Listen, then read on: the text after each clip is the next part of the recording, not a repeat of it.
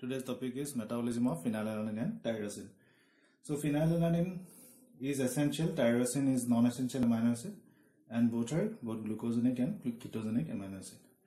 So the fates of phenylalanine and tyrosine, as well as the important metabolic reactions. So first, synthesis of glucose and ketone bodies or fats. Now first, phenylalanine undergoes hydroxylation to tyrosine by phenylalanine hydroxylase.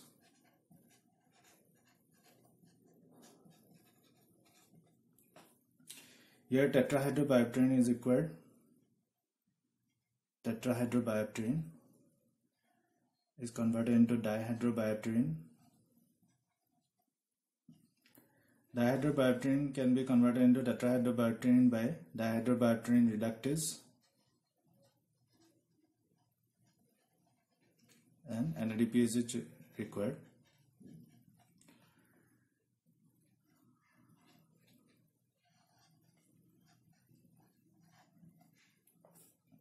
Now tyrosine is transaminated into para-hydroxyphenylpyruvate.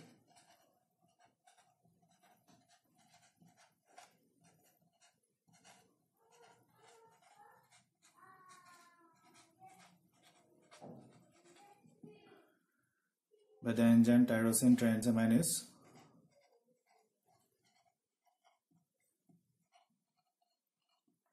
which requires PLP as coenzyme.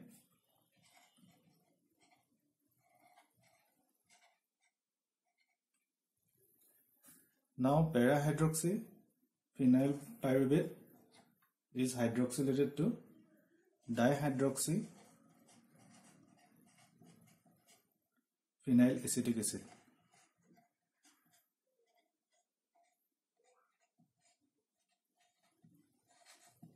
It is also known as homogentic acid or homogentic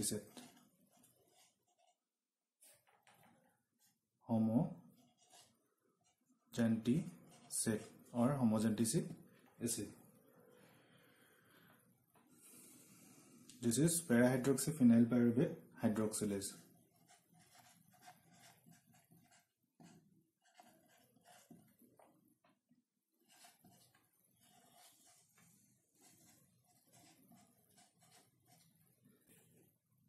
It requires copper and vitamin C as cofactors.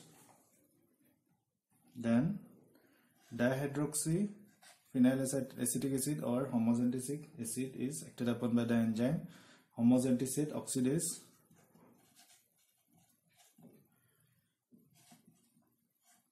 Iron is required to form 4-menyl acetoacetate.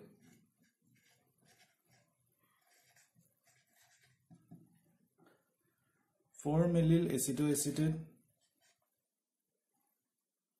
is converted into 4-fumaryl acetoacetate by the enzyme menyl acetoacetate isomerase.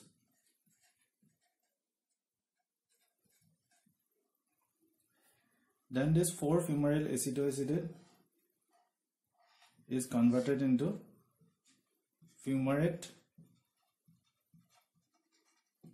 and acetoacetate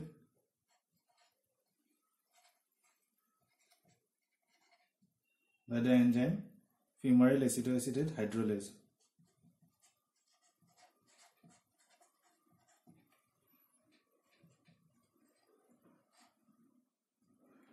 So fumarate enters the TCA cycle and forms glucose. Acetoacetate is the ketone body. So it can be converted into acetyl coenzyme A and can form fatty acid. Next is synthesis of catecholamines. Catecholamines are named because there is a catechol nucleus. There are three catecholamines epinephrine, norepinephrine, and dopamine.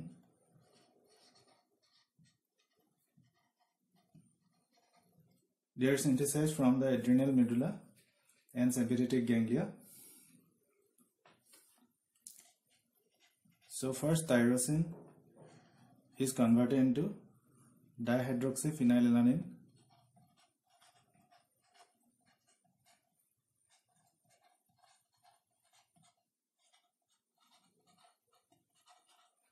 or DOPA, by the enzyme tyrosine hydroxylase.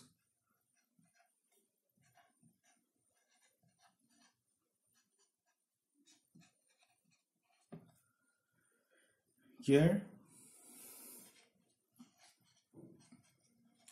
again tetrahydrobiopterin is required. Tetrahydrobiopterin is required, which is converted into dihydrobiopterin. It can be reconverted into tetrahydrobiopterin by dihydrobiopterin reductase. Again, NADPH is required. Then this DOPA or dihydroxyphenylalanine is converted into dopamine, which is the first catecholamine, by DOPA decarboxylase.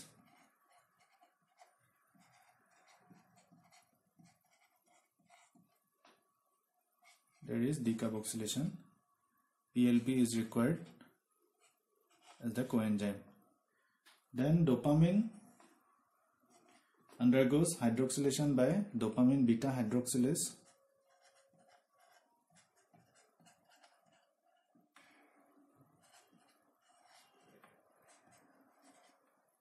Vitamin C is required to form norepinephrine. Norepinephrine is the second catecholamine. Then norepinephrine is acted upon by the enzyme phenylethanolamine and methyl transferase. It is a methyl transferase.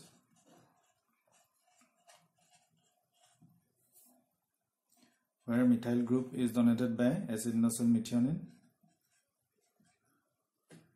to form epinephrine.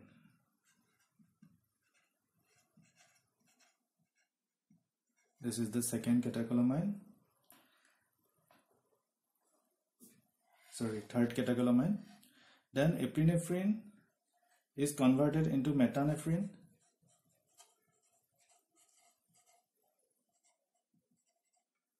by the enzyme catechol O methyl transferase, COMT, catechol O methyl transferase. Again, as adenosine donates the methyl group. Then this metanephrine is converted into vanillyl mandelic acid by the enzyme monoamino oxidase. So this is the pathway by which these catecholamines are produced. This epinephrine and norepinephrine increases blood pressure. They are released in response to flight, fright, fight, exercise, and hypoglycemia. Number 3, synthesis of thyroid hormones. Thyroid hormones are triiodothyronine or T3 and thyroxine or tetrahydrothyrronine. Now, the stages of thyroid hormone synthesis: first stage is uptake of iodine. Iodine is taken up. Then next is oxidation of iodine to active iodine by the enzyme thyroperoxidase. Then iodination. So this iodination process occurs in the glycoprotein thyroglobulin. So the protein thyroglobulin has tyrosine residues. This is the protein thyroglobulin.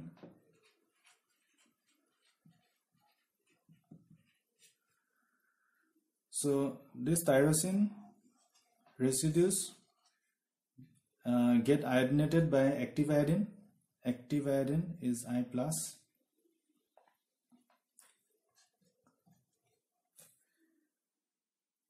to form monoiodotyrosine or diiodotyrosine, where 2 active iodines are there. So this is iodination of the tyrosine residues of thyroglobulin. Then there is coupling, where there is coupling of MIT and DIT, monoiodotyrosine and diiodotyrosine, to form triiodothyronine or T3. DIT and DIT, they combine to form tetraiodothyronine or thyroxine. Next is this T3 and T4, when they are part of thyroglobulin, can be stored. So storage, then in need they can be utilized by proteolysis. T3 and T4 are released by proteolysis by protease enzymes from the thyroglobulin. So this is about synthesis of thyroid hormones from tyrosine. Next is melanin.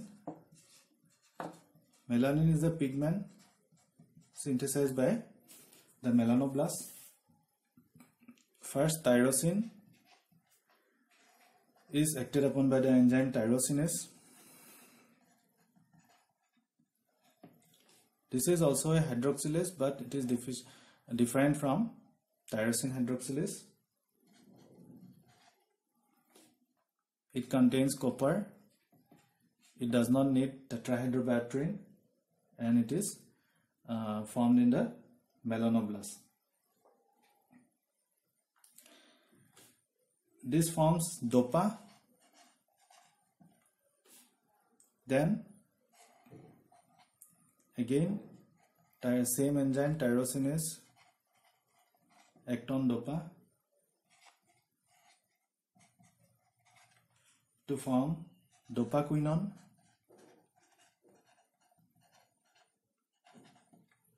Dopaquinone takes up cysteine from glutathione to form 5S cysteanyl dopa.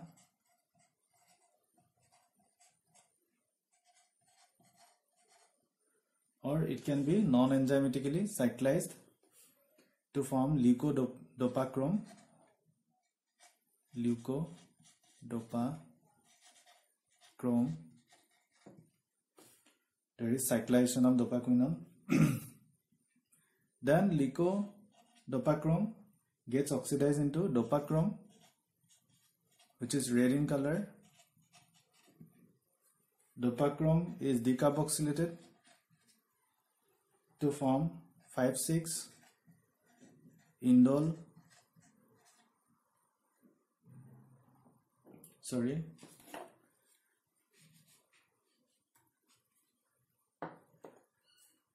5,6 dihydroxy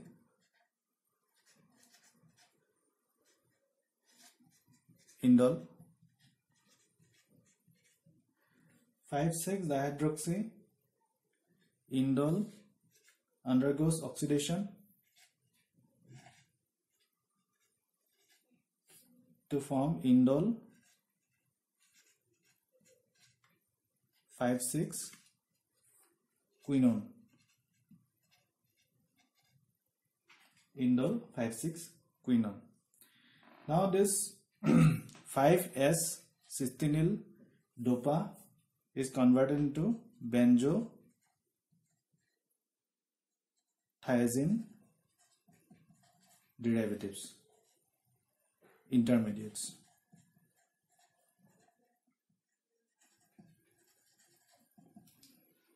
Which is converted into phenylalanines. Now this dopaquinone, leukodopachrome, dopachrome, 5,6 dihydroxy indole and indole 5,6 quinone, they form melanin.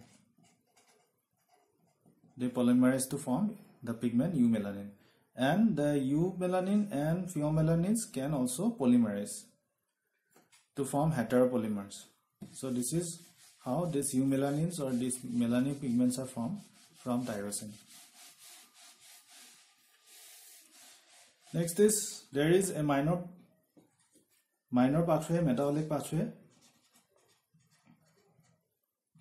minor pathway of tyrosine, where tyrosine is converted into tyramine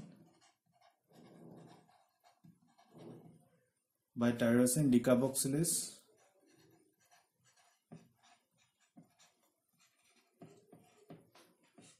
which requires PLP as the coenzyme. Tyramine undergoes deamination by deaminase enzyme to form para-hydroxyphenyl acetate, para-hydroxyphenyl acetate, and it is excreted in the urine.